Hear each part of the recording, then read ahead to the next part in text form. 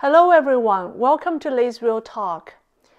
So who are the Chinese Communist Party's friends in America? And how did they become the CCP's old friends?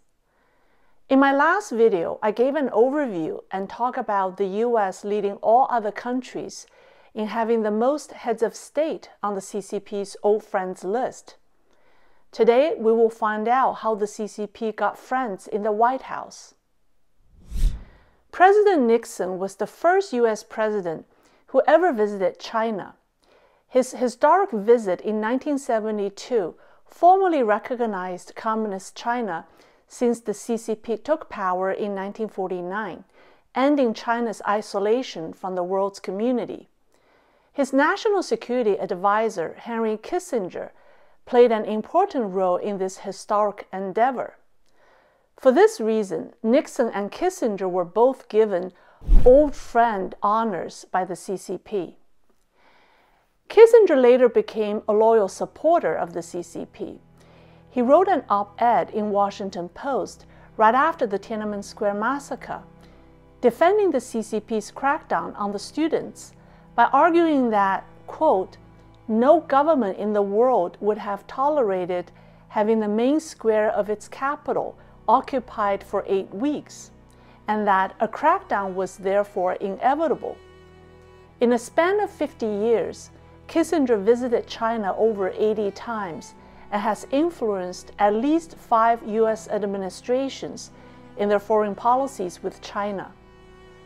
Kissinger has remained a CCP darling that no other old friend can replace. After Nixon visited China, he decided to send an envoy to act as an unofficial ambassador to Beijing in order to maintain the inroads he had made.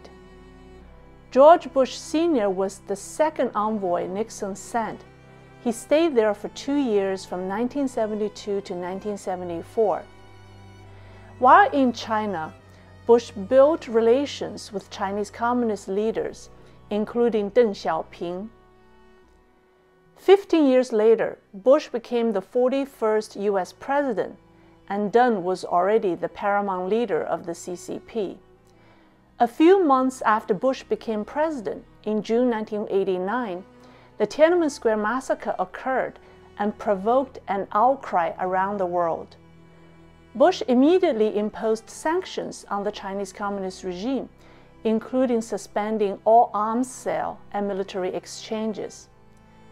But behind the scenes, he tried to use his diplomatic skills to smooth things out with his Chinese friend Deng.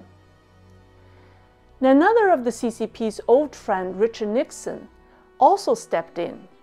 It was reported that hours after the tanks rode into the Tiananmen Square, Nixon called Bush and urged him not to let the massacre derail the relationship with China. Bush agreed. So George Herbert Walker Bush, according to his biographer, worked hard to keep the butchers of Beijing as part of the world. Bush sent a passionate personal letter to Deng Xiaoping, assuring the Chinese leader that he had, quote, tried very hard not to inject myself into China's internal affairs. The letter was written, quote, from one who believes with a passion that good relations between the United States and China are in the fundamental interests of both countries. I have felt that way for many years. I feel more strongly that way today, in spite of the difficult circumstances. Bush's tone was almost apologetic and begging for understanding. He explained why he suspended military sales to China, saying, the actions I took as president could not be avoided. The clamor for stronger action remains intense. He assured the Chinese leader, I have resisted that clamor, making clear that I do not want to see destroyed this relationship that you and I have worked so hard to build. After the letter, Bush secretly sent his national security advisor, Brent Scowcroft, to China 3 weeks after the massacre to make sure that the US-China relations did not sour over what just happened in Tiananmen Square. Shortly after his envoy Scowcroft returned, Bush sent a second letter to Deng. This time, Bush made appeasements to the Chinese leader while suggesting that Deng show forgiveness to students and demonstrators.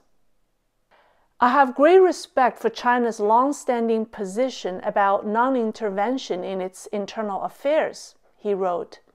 Because of that, I also understand that I risk straining our friendship when I make suggestions as to what might be done now. Please do not be angry with me if I have crossed the invisible threshold lying between constructive suggestion and internal interference. How did the Chinese leader respond to Bush's effusive behavior? Deng did not even budge, claiming it's his internal affair. At the time, the Chinese leader was in the middle of a major crisis. Protests were taking place on a large scale all over China. Domestic support for the students from all walks of life, including military and government officials, was overwhelming. International pressure was mounting. The top leaders' opinions on how to handle the crisis were divided. They had never felt so threatened. But George Bush Sr. came to rescue the Chinese regime from a life-threatening self-inflicted wound. If Bush didn't send his letters or an envoy, and the international community kept pressuring the CCP like it did with South Africa to end apartheid, China might have become a democratic society and we would be in a different world now.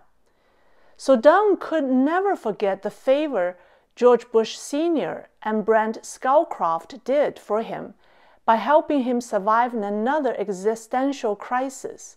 For that reason, both of them were given the honor of being the CCP's old friends. The failure of the democratic world to hold the CCP accountable for the atrocities in Tiananmen Square in 1989 was the biggest setback to the Chinese people's pursuit of freedom. Bush's letters and envoy sent the wrong message to the CCP.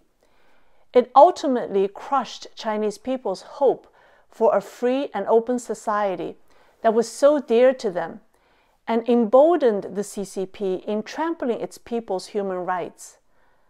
In the decades to come, China's human rights deteriorated to the lowest point, while the entire world remained silent to this day.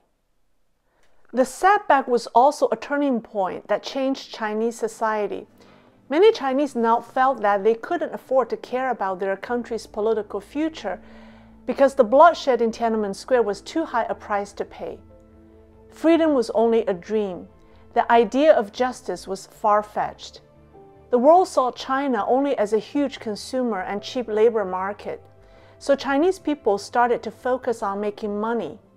The entire Chinese society became obsessed with material possessions because there are no creative outlets and no freedom of thought, but only money to be made. In a way, when the free world failed to stand with the Chinese people in defending their freedom, we helped shape China into what it is today, and it's coming back to haunt us. Bush wrote in his 2007 book, The China Diary, "I love the Chinese people. One of my dreams for our world is that these two powerful giants will continue working toward a full partnership and friendship." Bush's words make me sad. I admired the love he had for the Chinese people, but I can say that his experience with China in the 1970s actually helped him 15 years later when the Tiananmen Square massacre took place during his presidency. He forgot the most fundamental fact, that a communist regime doesn't represent its people. Bush's mistake is that he got China and the CCP mixed up. Bush confused his feelings for the Chinese people with his fondness for a communist dictatorship. If he really loved the Chinese people, he would have based his policy on what's good for the people, not what's good for the regime. This is a big lesson learned. It's also one of the biggest displays of ignorance on the part of the American elite. They think that they know how to play the Chinese power game. They think they know who's who in China. But they've ignored the fact that the CCP is the least liked, least credible entity in China. I hope those in Washington can wake up and not make the same mistake again. We shall see. Thank you for watching. Please like and share my video. Stay tuned until next time.